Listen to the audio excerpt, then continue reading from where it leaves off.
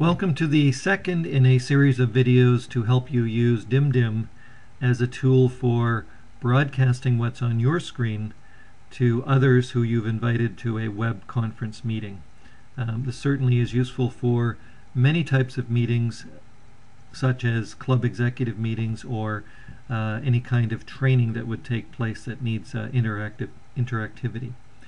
So as you can see, I've gone to the DimDim website, and you can stop this video at any time as we're going through. This is meant to be your guide to actually setting up a meeting. Gone to the DimDim website. Instead of setting up an account, which we did in the last video, we're going to go to press Start Meeting. Now this is actually somewhat mislabeled. It's actually a setup meeting. But we'll press that button, and we come to the logon screen. So we're just going to use the same test rod account that we set up before and enter in the password, and we're going to sign in.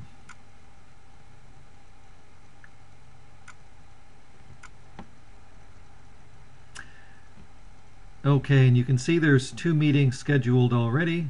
What we're going to do is host a meeting. So we're going to, the person doing this is actually going to be the host of the meeting. So we're going to host a meeting, and you'll get 3 tabs here. We're actually going to go to them in reverse order. So press on the Dial In tab, and because we're not having any audio or video in this session, we're going to disable that, so that will be off.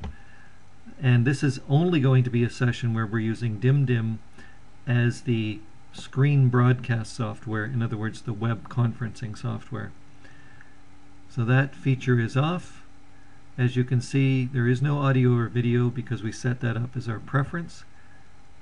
Okay, there's none. And we're going to set this meeting up for an hour. Let's just say the meeting's about 45 minutes, but we anticipate it may go over just a little bit. So we set it up for an hour, and make certain that this computer screen is on, which it should be because we've set it up as a default. That's important because that's going to be the main thing you're doing. You're going to be broadcasting your computer screen.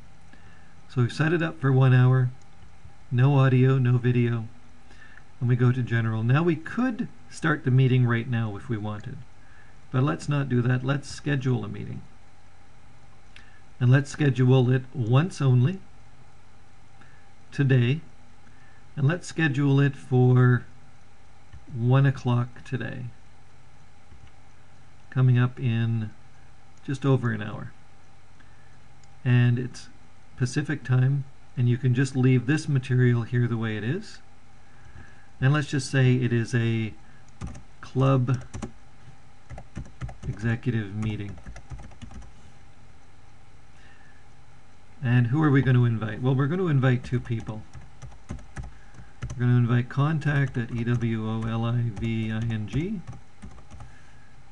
and you put a semicolon and then a space after that.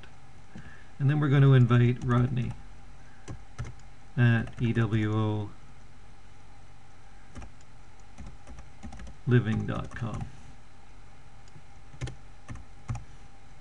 So we've invited 2 people, and we're going to use DimDim. This button here indicates we're going to use DimDim as the emailer. So it's going to email an invitation to these 2 email addresses. And you can ignore the host key and the meeting key. They're not relevant for this. So let's just review it. We've scheduled it for 1 o'clock today, and that is Pacific Standard Time. It's an executive club meeting, or it's a club executive meeting. We've invited 2 people. There's going to be no audio or video, and there's going to be no dial-in. And we can now just schedule the meeting.